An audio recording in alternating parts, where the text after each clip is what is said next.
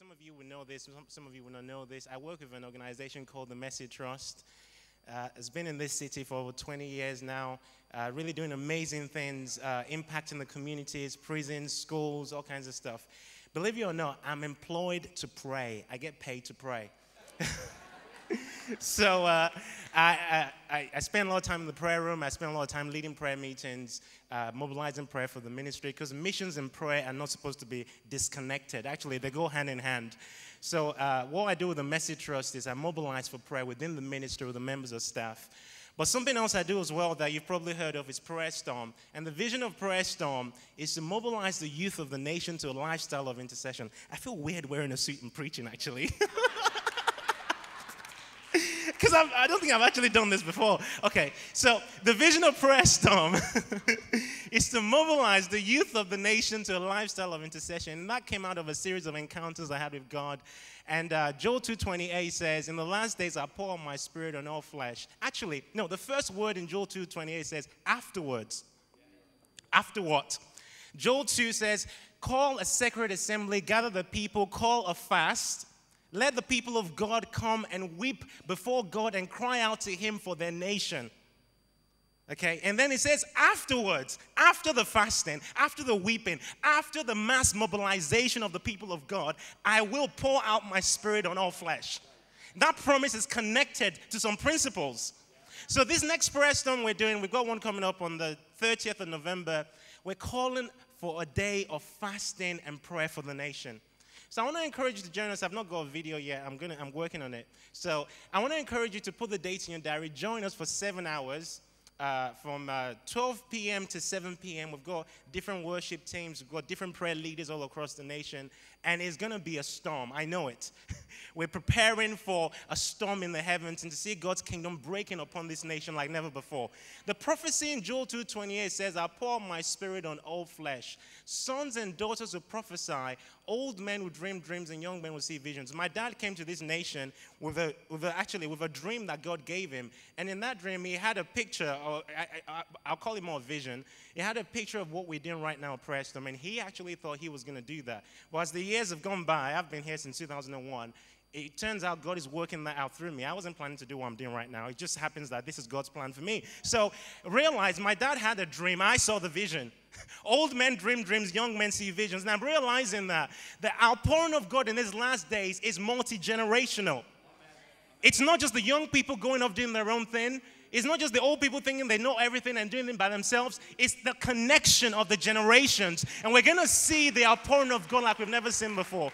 So what we do with Prayer Storm is trying to mobilize people, especially the youth. It's not exclusive to the youth, but we're trying to mobilize the youth to gather together to pray. Because as I started giving myself to prayer, I was thinking, where are the young people? Most of the prayer meetings I went to was older women, no men, and no young people. I mean, it's different in this church. But a lot of prayer meetings I went to was like, where are the youth? They need to begin to carry the burden of intercession for their schools, for their universities, wherever God takes them. Because that is the track. It's like a train track. That is the track the train is going to travel on, the train of God's move. We have to lay down the track of prayer and intercession. We have to go into the spirit realm and prepare the way through prayer and fasting for what God wants to do. I'm going to move on. See, prophets are forged in the deserts of fasting, not the deserts of feasting.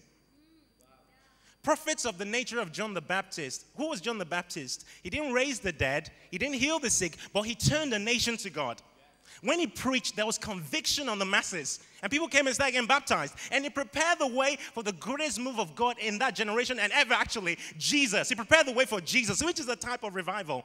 And Jesus comes and prophesies and says, the spirit of Elijah that rested upon John is still going to come again. There's a promise for that. In Matthew 17:11 or 19:11, I think it is. Jesus says, Elijah is coming again. And I believe the spirit that rested upon John is going to rest upon a generation. And just like John fasted and prayed for the first move, which is Jesus coming into a nation and coming into the world and changing the history of the planet, another generation is going to rise up with the same spirit of Elijah upon them. They will look like John in how they give themselves to God, in their radical devotion to God. And they're going to prepare the way for the second coming of Jesus.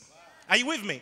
But they're going to be just as radical as John was. They're going to fast, they're going to pray, they're going to seek God. And this is one of those seasons where I feel God is just stirring things up in the church. It's challenging me, it's challenging people. It's like, we've got to give more. We can't afford to be complacent. Playtime is over now. It says in Isaiah 60, Pastor Paul's life chapter, life chapter really, darkness is covering the earth. Great darkness, the people. And we're living at a time where I don't know if you can discern it. And sometimes we get so, caught up in what's going on in the nation and what's going on TV and what's going on in our personal lives. And you don't realize the darkness is increasing. It's darker now than it was 10 years ago. And it's darker now than it was 70 years ago. What we watch on TV and are okay with right now, if the people who lived 80 years ago were to live in this moment, they'll be like, I can't believe you're accepting this as okay. Because we've been desensitized to the increase of the darkness because we're just caught up in it. My wife and I went to the cinema the other day and we had to walk out of the cinema because I couldn't believe, 15, what you watch on the 15, I'm like, this cannot be 15. The darkness is the filth, the language, everything is just getting worse and worse. But the Bible says as the darkness increases, so will the glory of God increase. The glory of God is going to increase upon the people of God because light shines brightest when it's darkest. And this is the hour for the people of God to rise up, okay, and begin to position themselves with everything, give everything they have to God, no compromise, no kind of one leg in the church, one leg in the world, kind of playing the game, It's time to be focused so that God can do through us what he wants to do through us. I'm going to say this and I'm going to move on. I think many of us just put all the responsibilities on the pastors to do all the work. In Ephesians, it says he's given the fivefold ministry, the pastor, the prophet, the teacher, the evangelist, the apostle. He's giving those gifts to the body of Christ to equip the people so that the people will do the work of the ministry. You're supposed to do the work of the ministry at school. You're supposed to do the work of the ministry on your job. It's not just Pastor Paul's responsibility, and it's just not my responsibility because I'm standing on this platform. The people who speak on this platform are equipping you to go into your neighborhoods and your workplaces to do the work of the ministry. So this is no longer a one-man show. You are a revivalist. Whether you feel it or not, you have to see yourself as that. I'm telling you. Listen, if I were to say to you next week you're gonna speak on this platform, I can guarantee you this week coming up, you're probably going to pray more. You're probably going to want to seek God and say, God, what are you saying? Well, the question is, why do you have to pray more and seek God more when you have to stand on a platform to speak? Because you feel impacted by the weight of the responsibility to deliver a word from God. Well, why do you have to wait for someone to tell you have to speak to feel that responsibility? Right now, you are responsible for the people God has placed around you that do not know God. You're responsible to pray for them. You're responsible to deliver the word of God to them. That's how we're going to change this nation. We're not going to change this nation just by a guy preaching on the platform. God is going to use that, but we're going to change this nation when you, on your job, in your school, in your workplace, you're beginning to be a witness for God. You don't wait for anyone to give you an opportunity to preach the gospel. You ask God for opportunities. You intercede for your workplace. You walk into that place earlier than everyone else. You pray and you claim that place for God. You say, Father, this place is your territory. I declare that hearts receive the gospel in this place. Every hardness begin to break away and you begin to gain ground in intercession. I believe in the power of prayer. Because it softens the hearts of people to receive the gospel. It's not about how well you can communicate the gospel. There are amazing communicators in this generation, but that's not what we need right now. We need the breaking through of the Spirit of God. That's not dependent on the gift of man. And only through prayer can we lay that track for that move to come. Are you with me?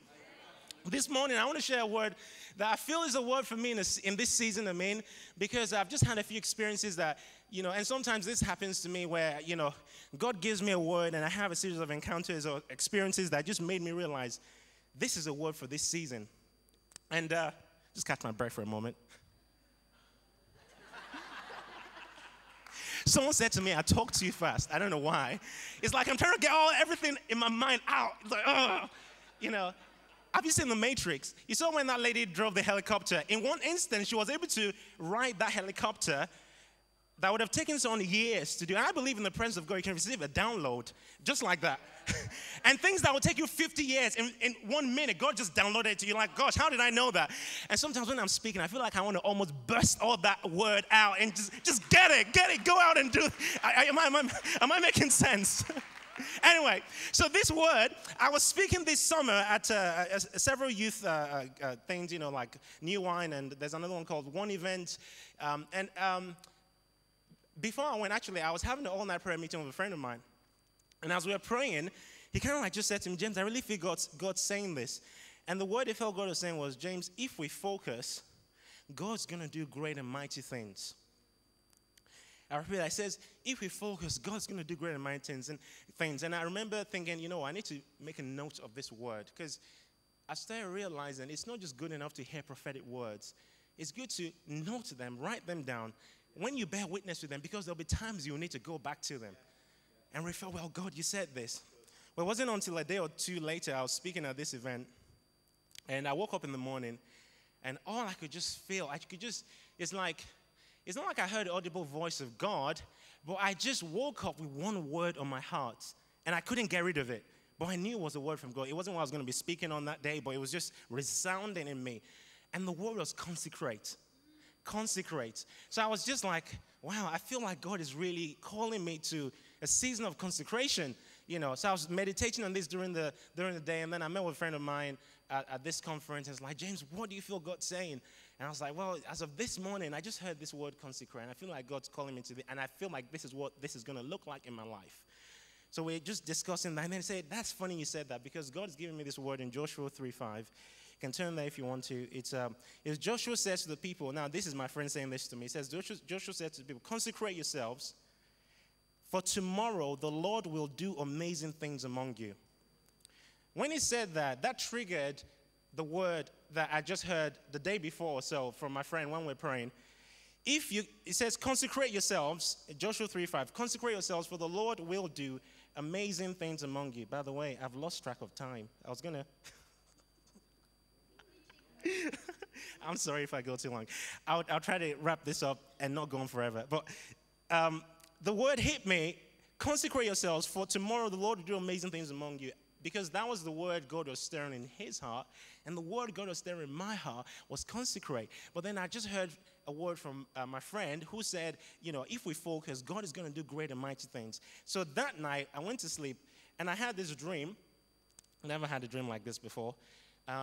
It was in a moment where I was just about to wake up. It was kind of like one of those moments where you're asleep, or you're not fully asleep. You're kind of in that zone. And I had this dream where I was with my wife, and she just called me, and we sat on this table, and she's like, James, I just have this peaceful sense of big things coming. And the moment she said that, the presence of God fell on her in the dream. She starts weeping. On my bed, I start shaking violently under the power of God. I woke up out of the dream, still shaking, going, wow, what was that? But for me, it was a confirmation of the word that my friend, Pastor Isaac, actually, he gave me a few days before, and a connection to the word consecrate that I just heard the day before that. And, I don't always have crazy encounters like that where I feel like, wow, God's presence is just so heavy, I'm shaking or whatever. But I really feel like maybe God allowed that to happen to me to understand the gravity of the weight of the word that he was releasing, that this is not something to ignore. Because Becky's words to me in the dream, which I believe was the voice of God to me in the dream, was, there are big things ahead. And I want to declare that over this church. The best days are yet to come. I'm looking around here in the empty seats. The best days are yet to come. When people will be flocking into this place, and there will be not enough seats for them to sit in. Revival breaking out in this city, I don't even think the churches are enough to cope with the numbers of people. So it's not just about our church, it's about what God wants to do across the region and across the nation. And I believe there are greater things ahead of us more than we realize. And I declare it to you personally, your best days are yet to come. God has greater things ahead of you more than you realize. It's not time to look at the past and think about, wow, how great that was and how great God used you there and how great God provided for you there. No. Look at the future and expect greater things. In the book of Acts, it says, I'll pour my spirit in all flesh. Peter is quoting Joel, and I believe what happened on the day of Pentecost was a part fulfillment of the book of Joel. But in no way do I believe it's the fullness of the fulfillment of Joel. Because if you read Joel's prophecy and you read what happened in the book of Acts, only some things match up, not the whole picture. There's still greater things that are yet to happen, because God says, on all flesh. Not just a few people, on all flesh. I don't know what that's going to look like, but it's going to look like something we haven't seen before. And the Bible also prophesies that the glory of the latter house will be greater than the former. In other words, what God has done, I like to read about revivals and moves of God where God descends upon a region and people are repenting, turning to God without anyone talking to them about God. They feel the presence of God. And I'm like, wow, God, I want to see this. Or someone preaches a message and people are having visions of hell. Unsaved people having visions of hell and having to turn to God because they're like, wow, I can't just help but, give my life to God. I mean, if you see hell, I tell you what, I don't care what kind of addiction you're in, you're going to want to serve God.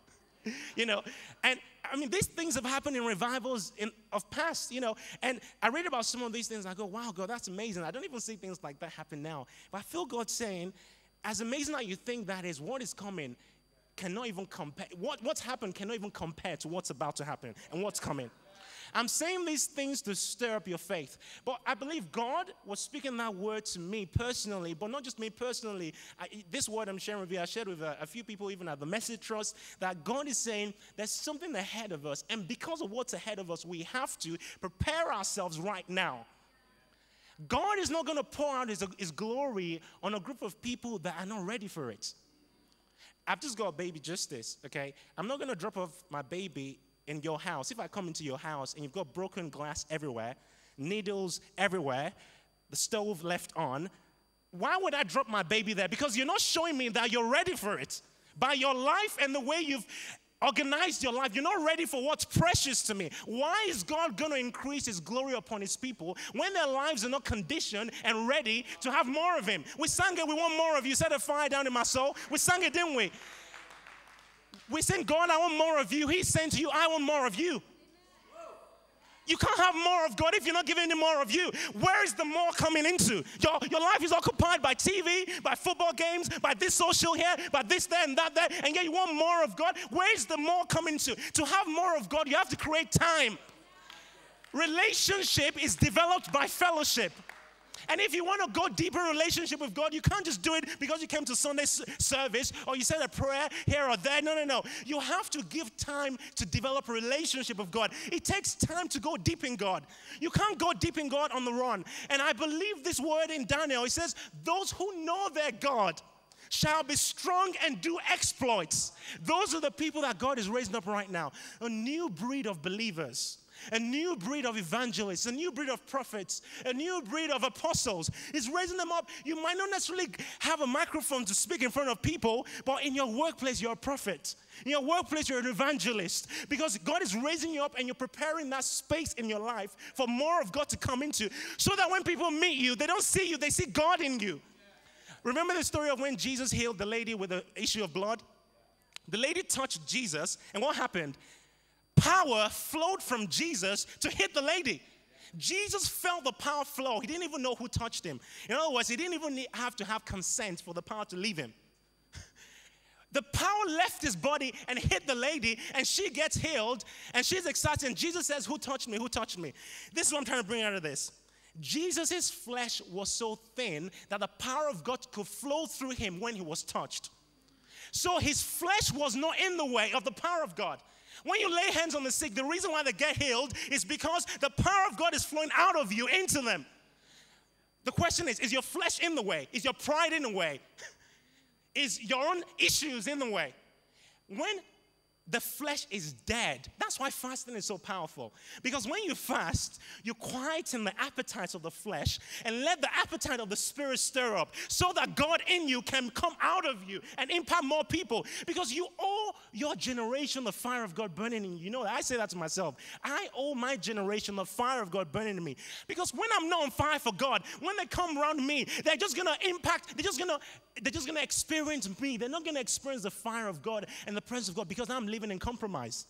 That's why I owe my generation the fire of God. So if I'm not living right for God, I'm robbing someone else of an experience with God. My life is not just isolated to me. There's a knock-on effect. You all have a sphere of influence. And this is the season where God is saying, do not just think this is a job for the pastors. You have a responsibility. You have a responsibility to prepare yourself for what's about to happen. And I remember, when I had this dream, the word just hit me, consecrate. The word consecrate comes from the word, or the word holiness actually, can be translated to consecrate. To consecrate, you have to separate. there has to be a disconnection for there to be a deep connection to God. There has to be a disconnection from external things and the drawings and the desires and the things of this flesh to connect in a deeper way with God. The best way to describe this is to look at athletes when they're preparing for the Olympics or for a major tournament. What do? They go on a very strict diet. They're very focused. Everyone else may be eating burgers, but they don't eat burgers because they're singing what's ahead of them. So you know what? They are consecrated unto their sport. They're set apart unto their sport. In other words, they can look at other people eating and say, no, others may, but I may not because I'm called to higher purposes. And right now, I'm not even talking about sin issues. I mean, that's a given. I'm talking about some of the things that are just eating up your time. And God is like, right now, I want you to go deeper in me, but your affections are taken away by other things. I always say it's impossible to fulfill the first commandment in its entirety. Love the Lord, go all your heart, soul, mind, and strength. It's impossible to fulfill that commandment and have the same level of intense devotion and love for 10 other things at the same time. You can't be intense at 10 things at once. You have to focus. And if you focus, it means you narrow down your life. And David is a typical example of that. Paul is a typical example of that in the New Testament. It says, one thing I've desired of the Lord. He narrowed his life down to one thing. This is the time to disconnect from those things that are causing distractions. And actually, you know what they're doing? They're dampening your hunger and desire for God. Because, you know, well, I don't know what your life is like outside there, but I'm not assuming a lot of us get drunk on wine necessarily. But we can be drunk on the pleasures of this world, on the pleasures of entertainment, on the pleasures of TV, on the pleasures of whatever, and we come into the presence of God and our desire level is low. Well, it's going to be low because you've not been feeding the desire. For desire to increase, you have to feed it. And if you want to grow deep in God, you can't afford to just let your life be based, your spiritual life be based on a Sunday meeting or even just a house group meeting. You have got to make up your mind, God, and this is my heart cry. God, I'm not after a greater platform to preach. I just want to be a man of prayer that goes deep in God because I know from that place I can impact the world. When I move the heart of heaven, heaven can move the heart of man. I'm not interested in just moving men when I preach. I always say, you know, when I preach, I can move men and women, but when I pray, I can move angels and demons. And I want to move angels and demons over regions, but I know that's not going to happen just by accident. I have to position myself to go after God with all my might, with all my soul, with all my strength, because that's all I want in life. People, that is all I want. You can ask my wife. You can ask anyone who knows me. That is all I want in this life. I just want to know God. I think it's unfair that Moses could walk face to face with God in the Old Testament, and he had less in a sense that he wasn't filled with the Holy Spirit. And in the New Testament, we're very comfortable with just having a church service. I am not okay with that. I have got to see him face. I've got to walk deeper with him. I want to know him like Paul did. I want to know him even more than Paul did. And that kind of hunger, you have to feed it. And it has to translate into action. And God is saying to me in this season, I believe He's saying to us, set yourselves apart. Consecrate yourself like the athletes. Don't compare yourselves with other Christians. Ask God, how can I consecrate myself to you in this season? What does it look like? Well, it might mean less TV. I'm not saying this is it. It might mean less TV. It might mean instead of going out and hanging out with that person, get in your room and read your Bible and pray. It might mean, because Evan Roberts did that for 13 years. No one knew his name. Evan Roberts, who led the Welsh Revival in 1904, at the age of 13, someone said to him, never miss a prayer meeting because that could be the meeting where God decides to break out and pour out His Spirit. At the age of 13, he starts going to meetings, seeking God, prayer meetings, whatever. 13 years later, God says, now is the time I'm going to use you to release a great outpouring of my Spirit. Why? Because 13 years previous to that, he'd been faithful in seeking God, and God had been digging a deep well in him so that when the masses came, his flesh was not in the way, but God could be released through him. He had a secret history of God.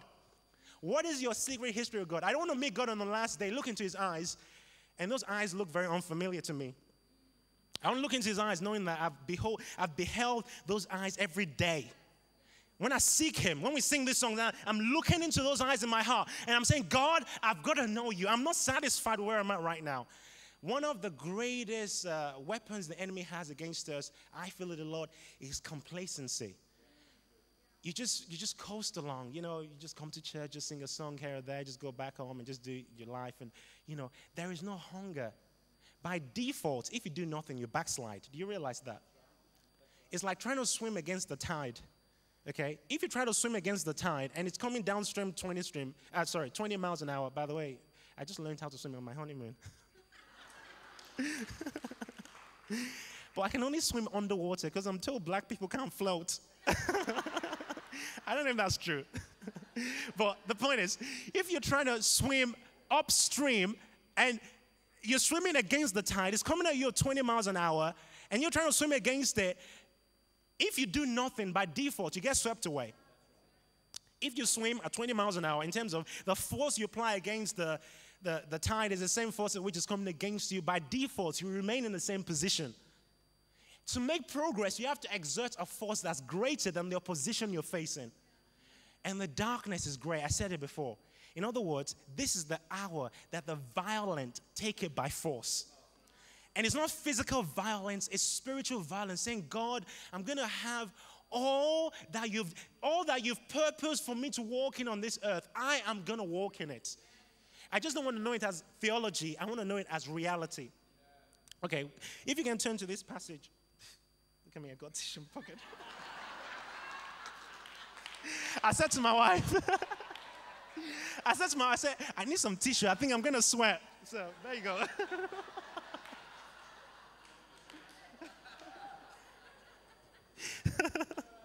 Right, okay. So, turn to Genesis 12, verse 1 through 3. I'll just bring out a few things from this.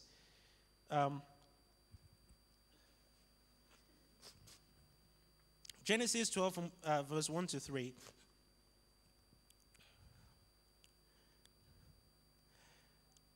Now, this is God speaking to Abraham. Actually, before I read this, a couple statements I want to make. When God has a special mission, He puts a demand on a life for a special lifestyle. Because to fulfill the mission of God, you have to live the way God wants you. To fulfill the mission of God in its fullness, you can't just do anything you want. Actually, your life becomes restrained in a certain sense. And, it said that the anointing breaks the yoke. But actually, the lifestyle that brings the anointing that breaks the yoke. There's a lifestyle behind the anointing that flows, that God is requiring of the people who are meant to carry that anointing. Samson was able to take the jawbone of a donkey to kill 1,000 people. You might look at that, and I look at that, and I think, wow, that's amazing. How could one man take the jawbone of a donkey and kill 1,000 people? I mean, there's not 1,000 people here in this room, but it's just an amazing thing to think of. And we can easily celebrate his success outwardly without realizing that his vow as a Nazirite was that he was not meant to touch a dead thing. So in the church today, sometimes we can focus so much on the externals, we ignore the internals. In other words, if you're successful enough, it doesn't matter that the tool you're using to bring your success is the trophy of your broken vow, Samson. This is a season where God is calling us, again, the whole theme of consecration, to not think because things look okay on the outside and everything is okay before people, God is okay with us. Actually, you can't judge God's pleasure with you by how impactful your ministry is. Because Samson had an impactful ministry, but his lifestyle was not lining up to the calling. What actually determines the depth of connection you have with God is when you're alone by God, is the intimacy. You can never fake intimacy. And when you're not right with God, you know it. And this is a season where God is saying, I want to realign you because there's a lot more I want to do through you. And I don't want to get distracted by those things that I do through you and think, wow, God is using me in this way. I must be really anointed or God really approves of my lifestyle when you know you're living in compromise. But then when you get alone before God, there's no internal connection with God. I'm not interested in preaching before the masses, going on my own and having no internal connect with God. Because that happens. Your ministry can grow on the outside and your heart shrinks on the inside. And God is calling us to be people with big hearts. So now, this passage in Genesis 12, 3-1, God says to Abraham, Now the Lord said to Abraham, get out of your country, from your family, and from your father's house to a land that I will show you. I will make you a great nation. I will bless you and make your name great, and you shall be a blessing. I'll bless those who bless you. I'll curse those who curse you. And in you, all the families of the earth will be blessed. Notice God's first words to him, get out of your country. See? Notice that increase does not come until we get on the other side of separation. There's some things God will not move you into until you're out of what he called you out of. Abraham had to be disconnected from the current system he was in to step into the newness that God had for him. See, we've got to get to a place of consecration and disconnection if we're going to step into a place of real elevation into God's next dimension. I'll say that again. We've got to step into a place of consecration. Excuse me. We've got to step into a place of consecration and disconnection if there's going to be any real elevation into God's next dimension. It's just not going to happen. God has a time plan. God has a plan. God has a purpose. God has something he's working out in this nation right now. God has an opinion on what's going on in the church right now. In the whole of the UK, God has an opinion. And God also has a plan. Who are the people who are wanting to know God's plan for the church in the nation? Who are the people who are seeking to know God's plan for the nation, not just the church, but for God's purposes in the land? Those people have got to step into this place of disconnection from the system to connect with the deep things that God wants to reveal to them. Deep calls onto deep, right? If deep calls onto deep, it means shallow calls onto shallow. To step into the deep things of God, you have to disconnect yourself from the shallow things of EastEnders. Every day trying to catch up on what they say. Well, you don't need to know what's happening on there. And a lot of times, it's just junk. Okay. Thank you, Dom. I'm not against TV, by the way. I do have a TV in my house. I'm just against things that are discipling the people of God with the ways of darkness. And we're taking it in and thinking it's okay, and God is okay with it. God is not okay with the fact that you're watching certain movies. Because those movies are not pleasing. Actually, Holy Spirit takes a step out when you put on those movies. Because he's not comfortable. It's like, why are you doing this? And you're quenching the desire for God. The environment you're creating is not conducive for the Holy Spirit to remain in.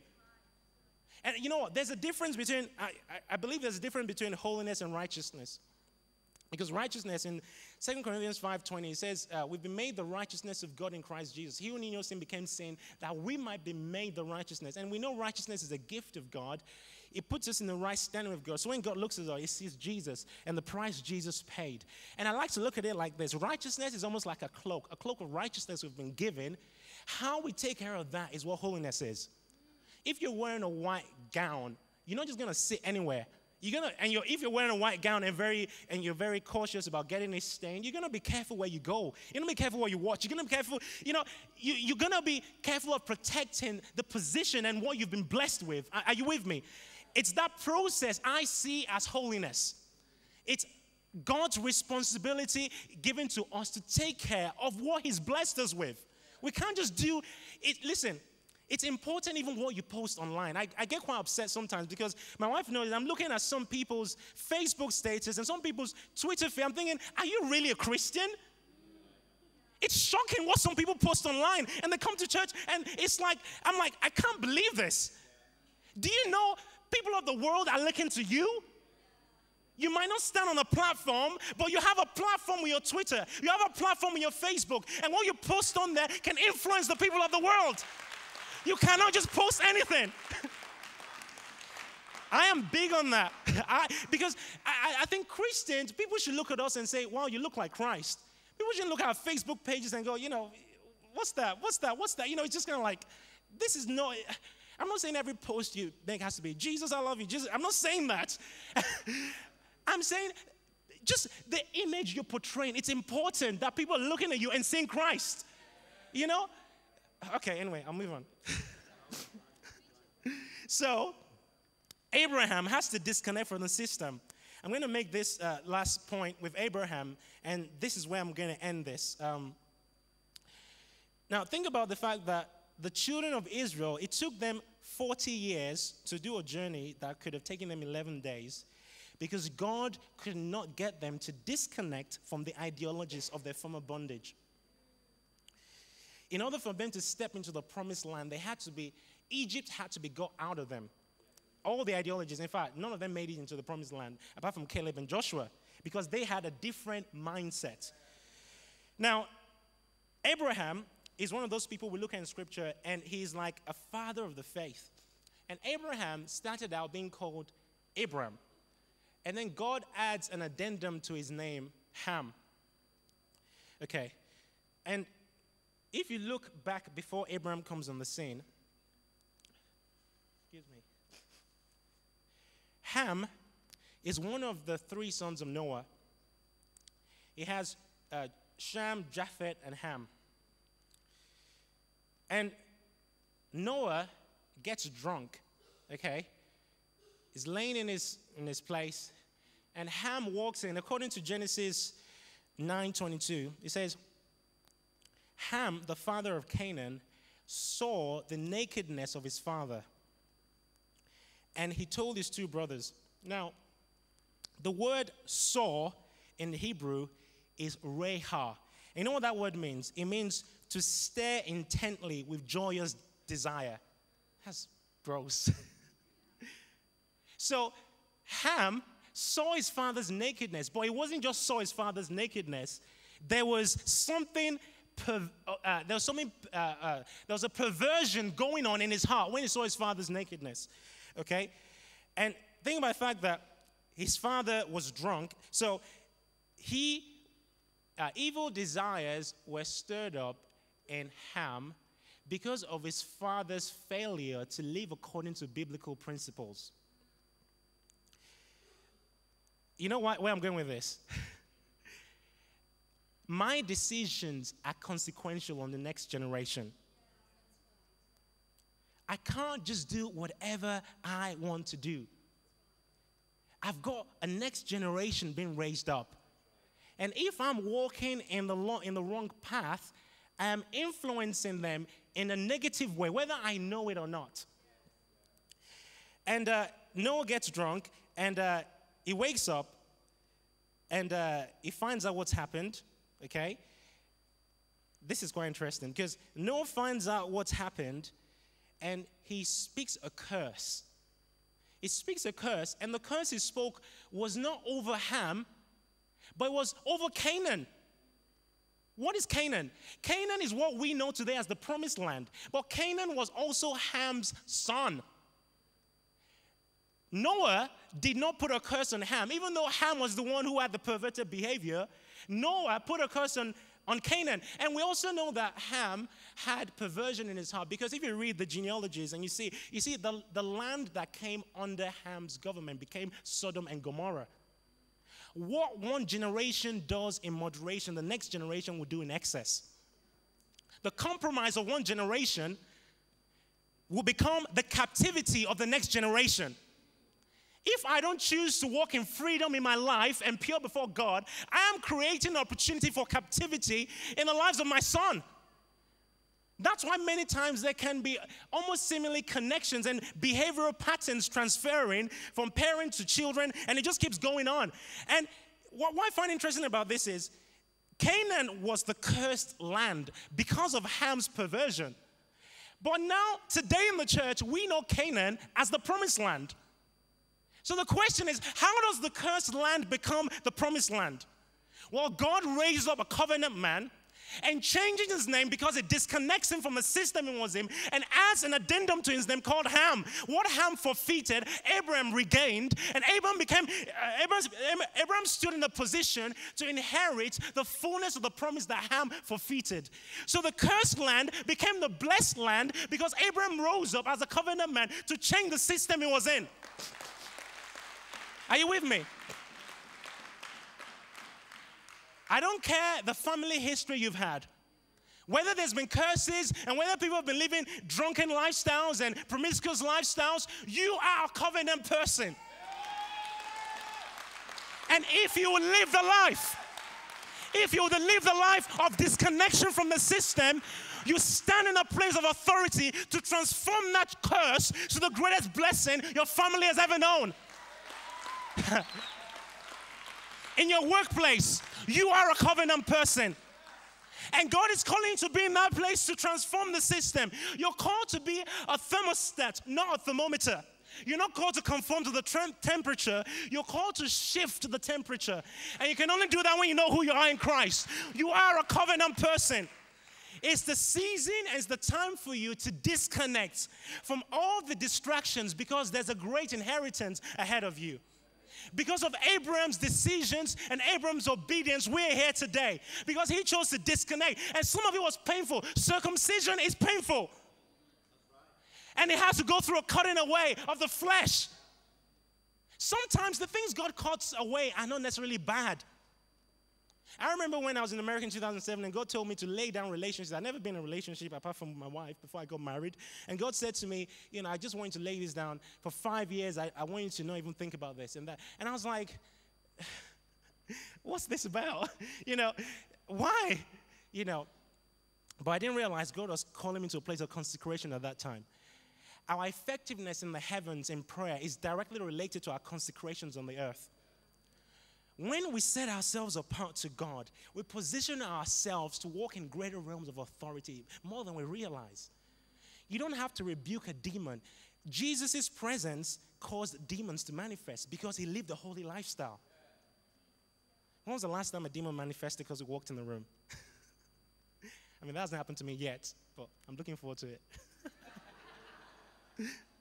My point is, my lifestyle has an impact even on the spiritual atmosphere around me. The decisions I make impact things I do not see. Think of if Abraham was not obedient to God. I'm sure God would have raised up somebody else. But think about what he would have missed out on. And I want to challenge you today. God has great things in store for you. God has great things in store for this church. But I do not believe that's just going to happen like that. If we just carry on the way we have been. The word of the Lord for me, for us, I believe, is consecrate yourselves to God. Set yourself apart. Do you understand with me? And can the band come up and we're going to pray?